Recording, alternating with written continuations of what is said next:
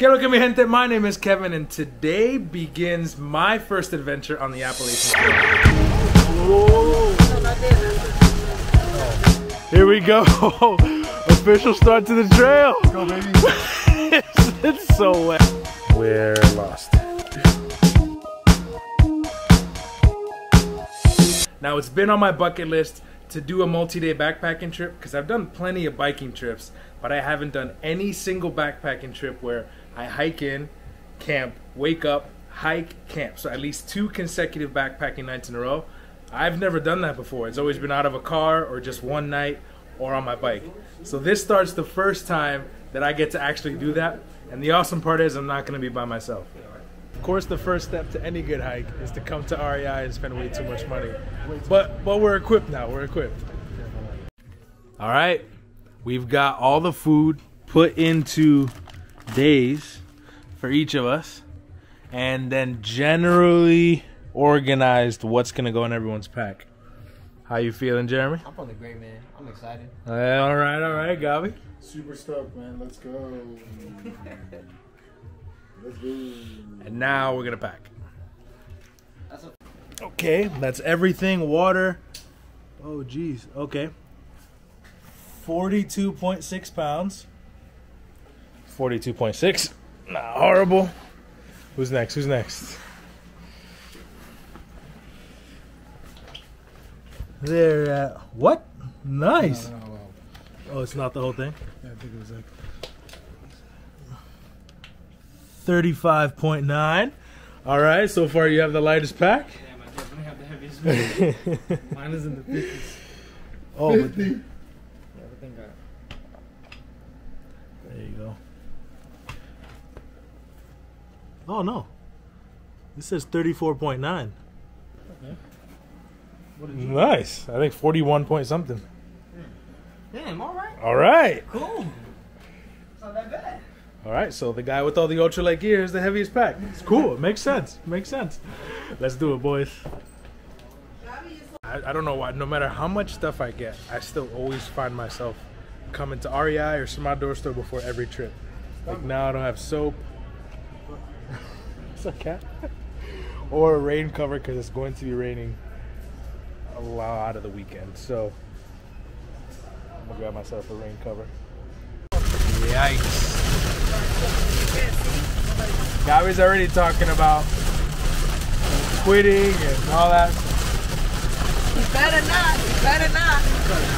Why is it that the last 2 trips that I try to go on rain? Hard rain. I just want a sunny day. I just want a sunny day. It's pouring. It's pouring, man. Oh. Dropped off. And what'd you say, Ma? This is scary. I'm just gonna leave you here on the side of the road, just like that, like hooligans. We gotta start somewhere. But the trail crosses a road and then goes into just like this open field. There's a bunch of deep puddles because it's been raining hard all day. It's gonna rain hard all night. So we just have to cross this field and then go into the woods. And then shelter's only like a mile away, but we're gonna get wet. It's raining. This is me leaving my kids in the middle of the road. Hey, Gabi. Yep, I'm gonna leave him right here in the middle of the road, and he's gonna go camping. Right here, look, in the middle of the road. Ma, you're gonna have to take a picture of us, Ma. Look at this. These people don't have a life. Here we go. Here we go. Official start to the trail. Let's go, baby. It's so wet. It is so wet. We just gotta get to the shelter as quick as possible right now to minimize the amount of wet that we experience.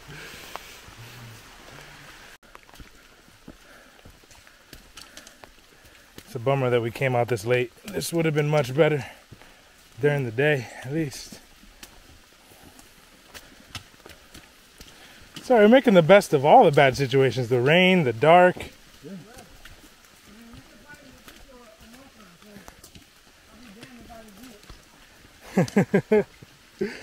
Attaboy.